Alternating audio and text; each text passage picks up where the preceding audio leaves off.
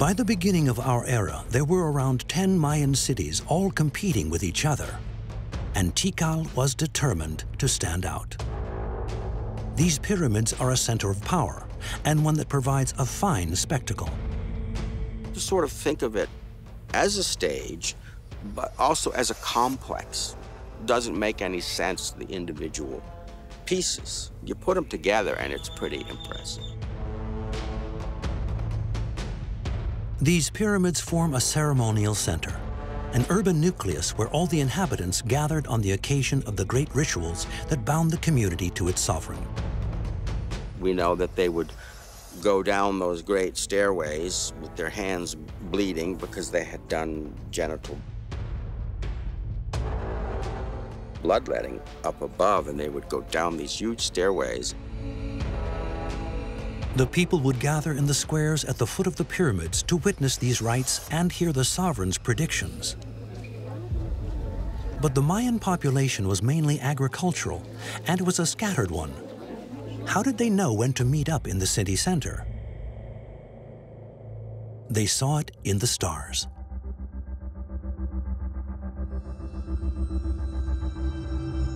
The Mayans have a cyclical conception of time based on the observation of the stars. They believe that the past, the present, and the future are all linked, and that only rituals intended to satisfy the gods on specific dates can predict the future. So astronomy has become the basis for divinatory calendars, which define the dates of these rituals that are obligatory to attend.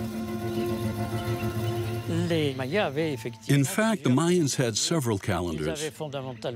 They basically had a 365-day solar calendar. They also had a ritual calendar that was not directly related to the sun, since it was composed of 260 days. And they had to combine these two calendars. But to achieve the precision of these calendars of theirs, the Mayans must have had an amazing knowledge of astronomy. The Mayans were passionate about astronomy, and they very early on had a sacred center for the study of the paths of the stars. A mythical group of monumental pyramids known as the Lost World. This group, located southwest of the North Acropolis, is the second nucleus of the ancient city. Most intriguingly, at the center of the group stands a pyramid 100 feet tall with sides 250 feet long at their base. It was originally decorated with stucco masks of jaguars in pairs and shows traces of color, mostly red.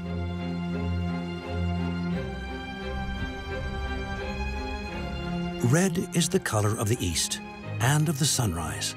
It celebrates the birth of the sun and of life itself.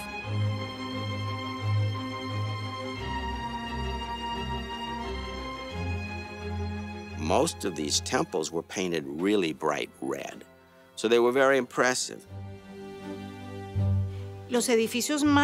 Mayan buildings were actually brightly colored. The color palette is immense. We know about it today thanks to fragments of stucco recovered from several sites. We know that there were not only red and black, but also purple, pink, ochre, greens, and blues. The reason we think of them as red and black is because those are the pigments that are best preserved. This pyramid in the Lost World with 4 staircases has, strangely, no temple at the top. Why could this be?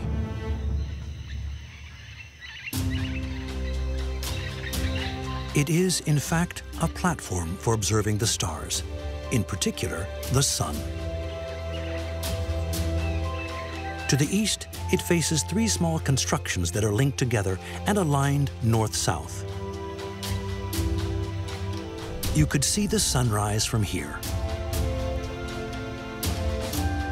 The sun in the left corner of the north building indicated the summer solstice, June the 21st. It rose behind the middle one at the spring and autumn equinoxes. And it rose at the right corner of the one to the south at the winter solstice, the 21st of December.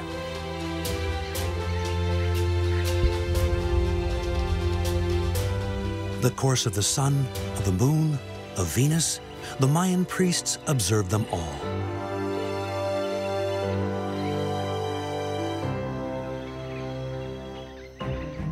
These observations made it possible to define the best dates for sowing or harvesting.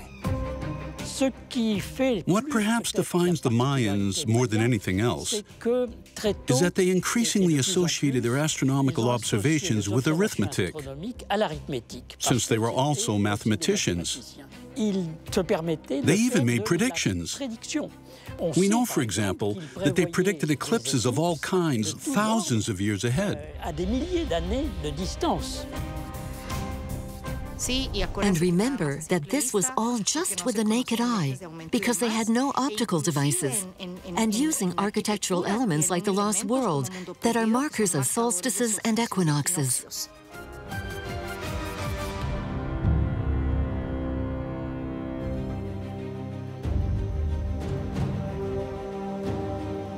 From the 3rd to the 9th centuries AD, Tikal went through an extraordinary development. The real golden age of the city started at the end of the 7th century.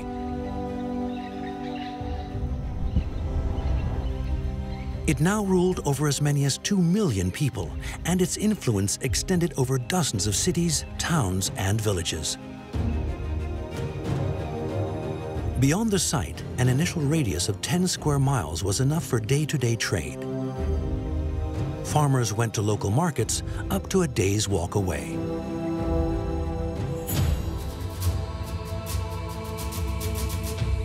Throughout its history, Tikal also developed its relations, especially political ones, with distant cities like Copan in Honduras, Caracol in Belize, and even Teotihuacan, more than 600 miles to the west in Mexico.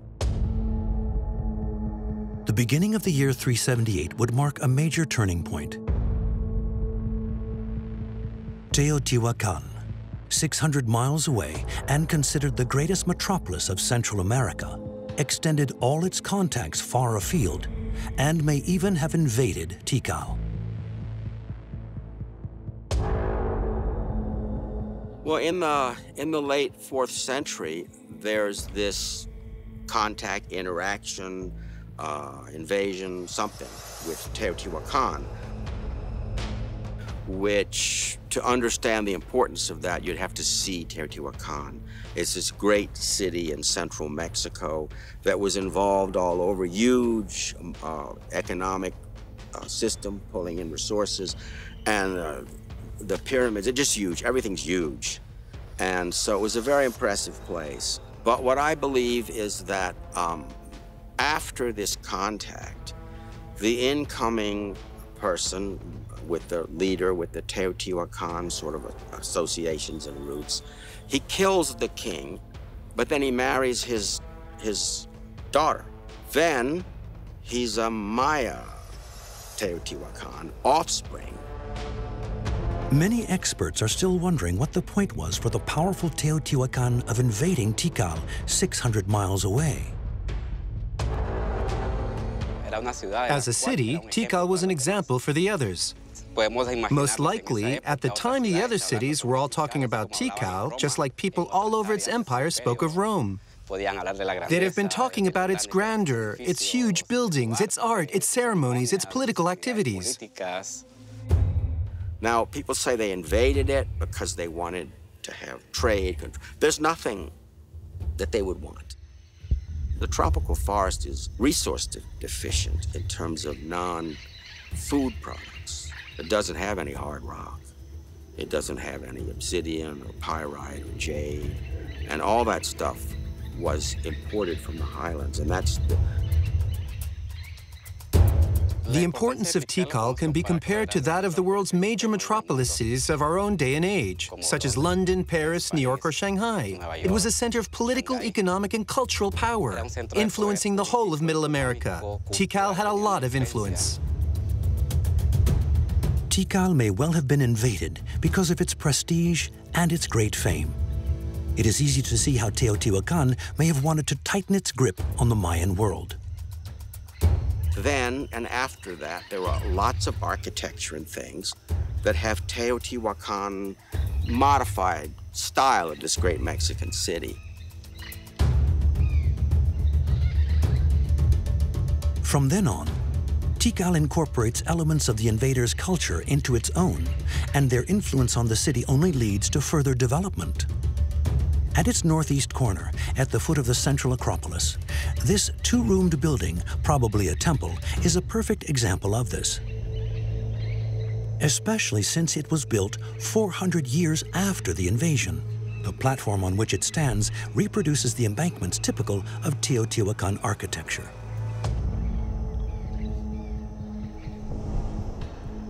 The fact that it was built so long after Teotihuacan first got involved in Tikal's affairs shows how long-lasting an effect the Mexican metropolis had on Mayan lands. But Tikal had long before become a major city, with many outlying towns, villages, and hamlets, and migrating workers who'd come to build the monuments had further swelled its population. This was the heyday of Tikal, with the best architecture, the biggest pyramids, the thickest stucco. In terms of the late technologies of pre-classical times, it's magnificent. Tikal had a population of more than 60,000, and the heart of the site covers an area just 6 square miles. This is surrounded by an intermediary zone that gives way to a rural belt of 23 square miles that is both residential and agricultural. Its victories over rival cities have increased its power. Between city-states, armed conflicts or alliances to establish the power of kings were frequent events between nobles or ruling families, for the Mayans were warriors as well.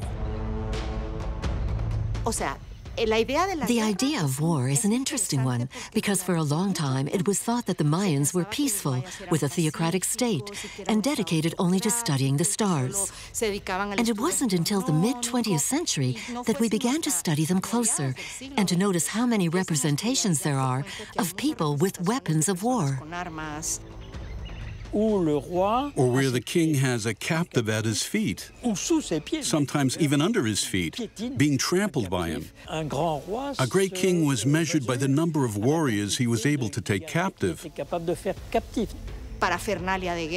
And closer studies have revealed that the Mayans were always at war, just like any other society on Earth. In Tikal, tributes, conquests, and marriages have provided the new rulers with considerable resources and given fresh momentum to construction.